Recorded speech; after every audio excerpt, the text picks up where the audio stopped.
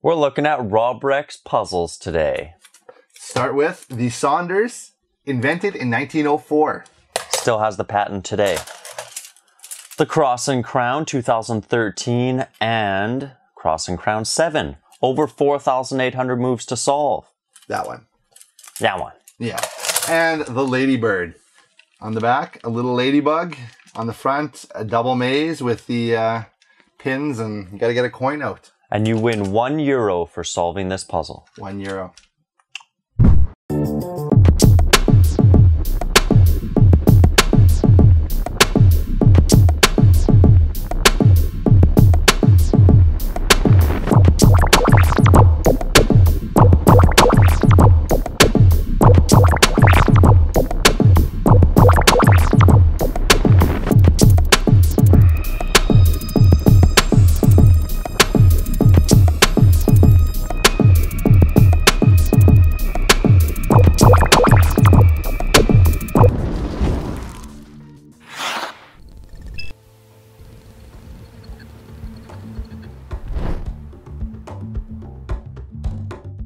Welcome to Puzzle Time with Tony and Tyler. He's Tony, I'm Tyler. We are shooting Robrecht today. We got some good stuff. So this is all like pressed wood, hey? We got 9 puzzles from them. 10 puzzles. 10 puzzles from Robrecht. Not new. Not new, right? No. But they're all stuff that's back in stock. Like 4 years out of stock. Is it that long? I think it is that Some long. of it's pretty long. Yeah. But yeah, it's just really good puzzles. These look super cool. Yeah, I like you had what a whole line come out. One of a 3-part episode series on this one. 3 parts. Right? So we'll break these puzzles up into different groups and kind of show you each of them. We'll start with what we kind of worked as like group number 1, right? And then we left our favorites till episode number 3. Yeah. Yeah. So a little mini series in puzzle time here. So what are we doing today? Puzzles. We are doing... We'll take those away. Those 4. We got them. So that is... We got the, what was it? This was the, something crown. CNC. CNC. Is it? CNC Cross 7. and Crown, that's Cross what it and is. Crown. Cross and Crown 7. Cross and Crown 2013. And the Saunders puzzle. And Ladybird. Ladybird. Okay. What do you want to start? Easy, hard? Let's go with, okay, you start with this one. You know how to do that, right? Okay. Yeah, I've shot a video on this one before. So, puzzle created by this guy, Samuel L. Saunders in 1904. And Still has the patent. Still has the patent? Yep. So the guy's obviously not alive anymore, hey? Nope. Okay. So, it's a level 8. In my opinion, level 8 is too hard. Too high difficulty for this. I think I did this puzzle. And like, it was not that hard. It's literally 2 mazes back to back, or the same maze back to back. Yeah. Like, not that hard. I saw that there was a hole there. There's a hole there. And then on the other side. So this is the starting position. There's the 2 mazes kind of rotate around each other like that. So the point of this puzzle. the point of this puzzle. We got a hole here. Get into the hole. We got a hole here. Line up those You line holes. up the holes with the peg in it. Put the peg out. through. Saunders maze. All right, well, put that done one with that. aside. Yeah, whatever, man. Whatever they were doing in 1904. Yeah. So these, let's jump to the cross and we'll crown. show both of them. Yeah, that makes sense. So let's just, before we do this and the previous puzzle are made of something called Trespa. Trespa. Trespa. It's like a compressed wood thing. Pressed wood, yeah. But it looks like, honestly, this looks like it looks like some sort of plastic. Yeah. I mean, obviously the outside is plastic. There's some sort of veneer or whatever on here, right? Yeah, when I opened them, I thought they were going to feel like more like cardboard, but they feel way better. Especially like this one has like a glossy finish to it. I like this actually, yeah. It has a high gloss, this Cross and Crown 2013. Yeah. They're relatively the same, right? Separate one disc from the cross on the back, right? Yeah, so because these pegs are the only thing actually holding it on, these little metal pieces. This peg in the middle, actually, like this bottom is cross attached piece to will the come bottom, out. yeah. So I never noticed that when I first did this. So that's pretty neat. So you get it, obviously you get it to the 4 pieces into those holes. But it's like they call these binary puzzles, right? Because you're kind of doing the same move over and over. It's like, we've talked about these before. The Tower Puzzle of Hanoi. Master, Catacombs. Yeah, I'm not sure how it totally works, but yeah, it's doing the same move over and over, and then you get it through and you're working it. Yeah. Yeah. Okay, so 1,250. 4,802. 4,802 moves. So that's the other one of the other problems I have here. We're getting into puzzles now at Puzzle Master where the level 5 to 10 I feel like just doesn't quite suffice for what you need, hey? No, you almost need like a 1 to 20. Yeah, I feel like our moves, our difficulty levels maybe need to be expanded because these are both level 10s and there is a significant difference between the amount of moves required for these, right? Between these two. I feel like Puzzle Master needs to adopt some sort of like 10 plus, 11, 12, I don't know. Increase our numbers, increase the amount of difficulty because there's some hard puzzles out there, man. Some crazy stuff that they're coming out with these days. So, cool. Yeah. So these were those two. Yeah, binary puzzles, slide it through.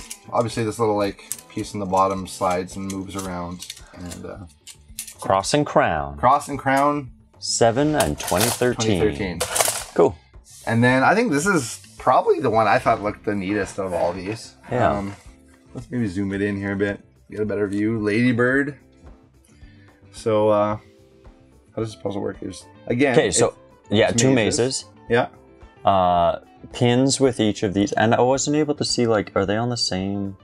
Oh yeah, they are. Hey. What's that? So I was just wondering whether like one of them is on the top maze and one of them is on the second one, but it looks like both of them go through both. Yeah, go through both mazes. Yeah. Right. Yeah.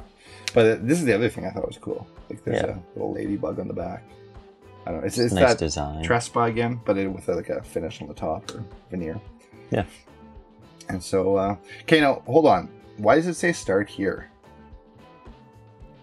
Oh, that's a good question. Like the pegs are up there. I don't know. Maybe this puzzle's not in the starting position. So, okay, here's let's show the movement here. So there's 2 mazes in there, and you can move them separately. And then those pins move through. So like these little bug antenna things. There you go. Move up and down, and that allows you to go through. Move that one down. Move that one down. And this, I don't know.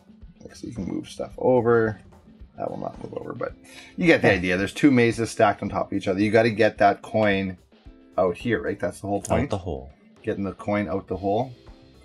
So what is that? €1? €1 in there. Nice.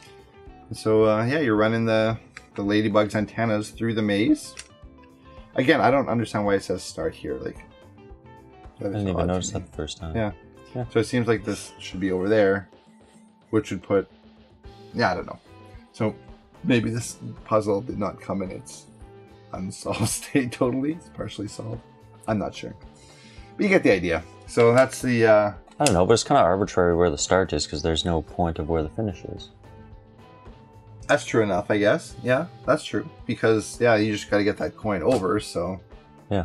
But you think if... Okay, now, think if this pegs were rotated here, that's going to move this whole coin around. Actually, probably, yeah, you get through the solve there when you put these back, because this is all going to move that way. Or do you think they're meaning like the start is like this and you're trying to get to here? That's what it looks like. To me, or that do you looks think like there's this is the a finish line on the through. second disc that we can't see, like it's underneath here or something? Maybe. I don't know. Maybe it shows up through some of the gaps. Yeah. Yeah, I'm not sure. Interesting puzzle. Cool design. It's pretty heavy too. Like this is one of the heavier ones. It's quite thick and it's got a plexiglass finish on the front too. So it feels like a good quality puzzle. It moves nice too. That's the thing, right? Like these discs actually move pretty well. Like they don't feel loose or cheap. So I like that. Ladybird. It's a level 9, and yeah, again made out of Trespa. So that's those 3 Robrecht puzzles. 4 Robrecht puzzles today, I guess. Were you hanging out with Aaron this week? I was. We have the Taiji puzzle today on Aaron's Anomalies. So check out Aaron's Anomalies, Taiji.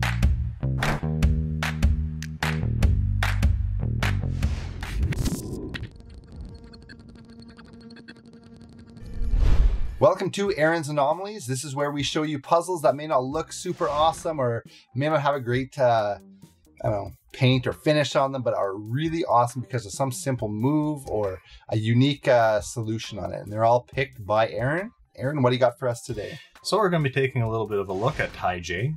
Taiji. It comes in a cool box here, hey? Yeah, for sure. I like that. It's even textured a little bit, which is neat. Yeah, it's got like a nice kind of embroidered design or magnetic front. Good flap on there. Always love that in a box. I always appreciate a good look. You know, when someone takes that extra bit of time. Yeah, this feels like you could have the box on the shelf with the puzzle, like kind of just display it open. Right, right. Okay, so it's like a yin-yang type thing. Yeah.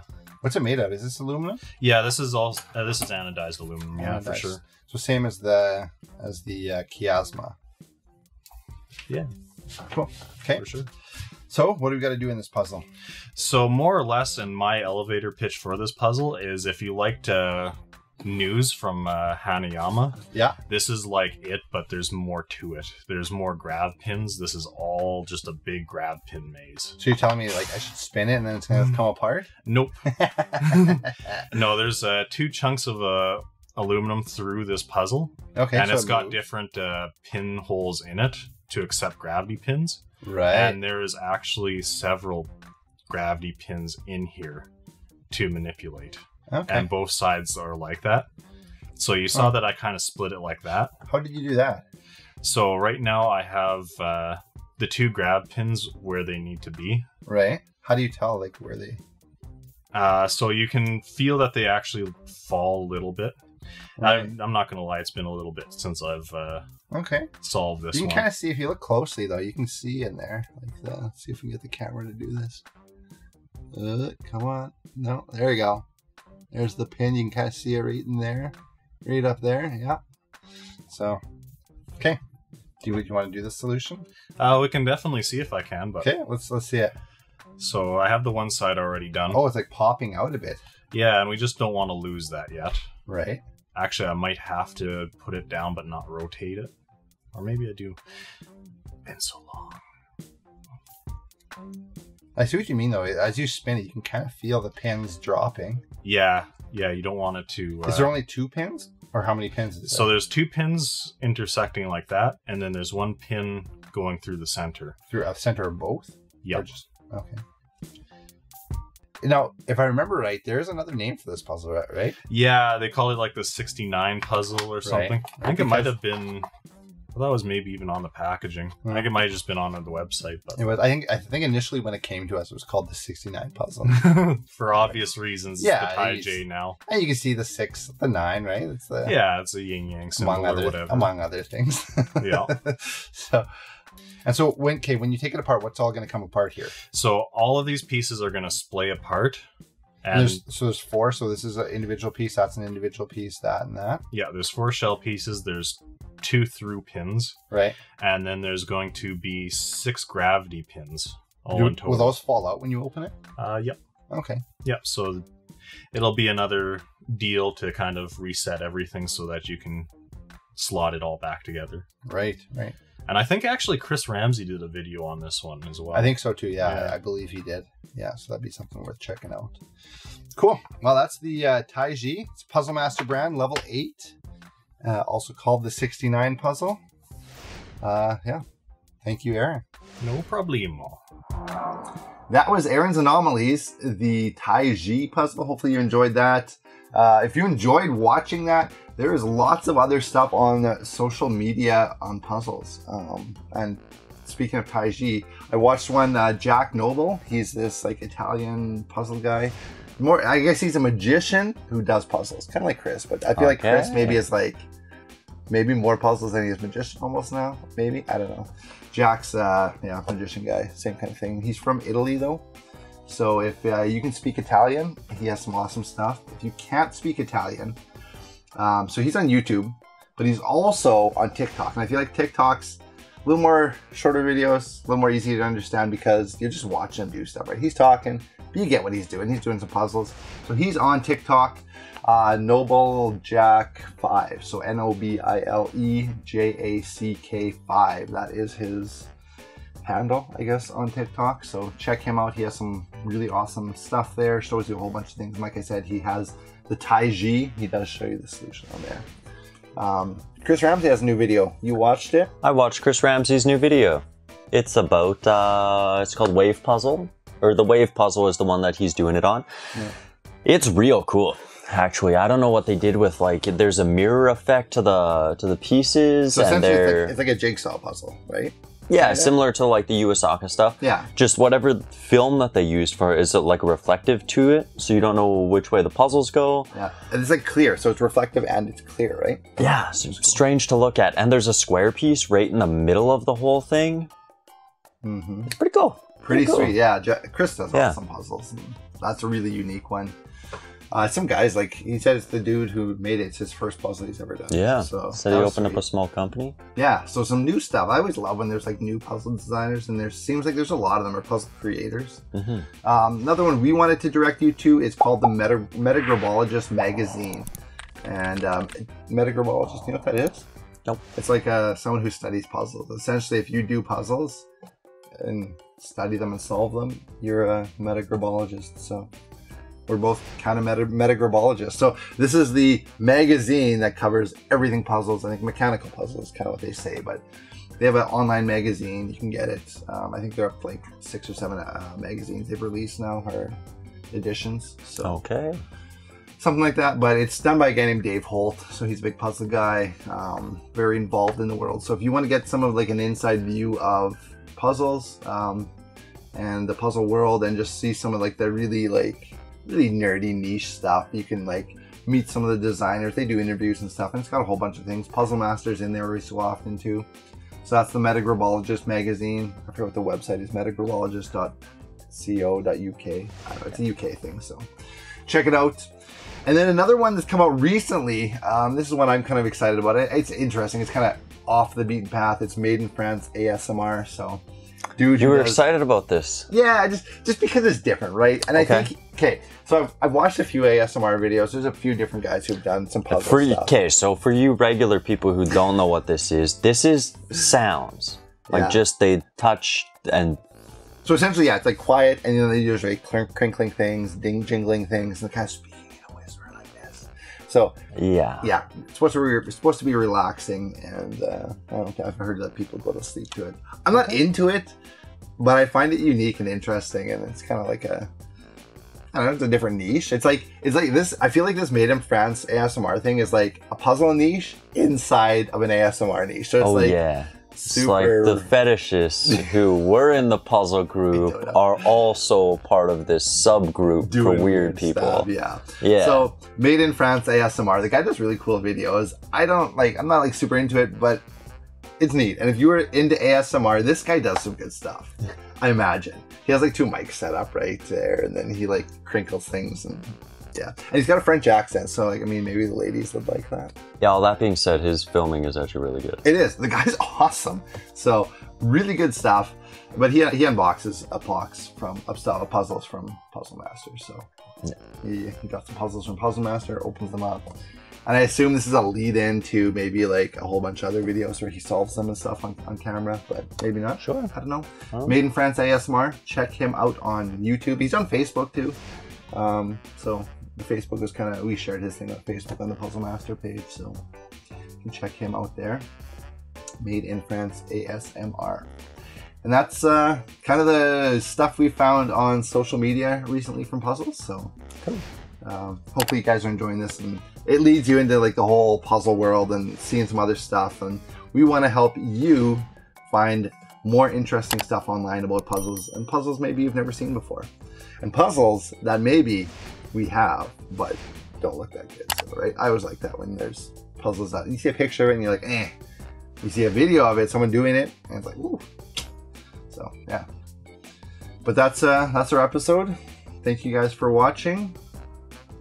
This has been Puzzle Time with Tyler and Tony. Thank you guys. See ya.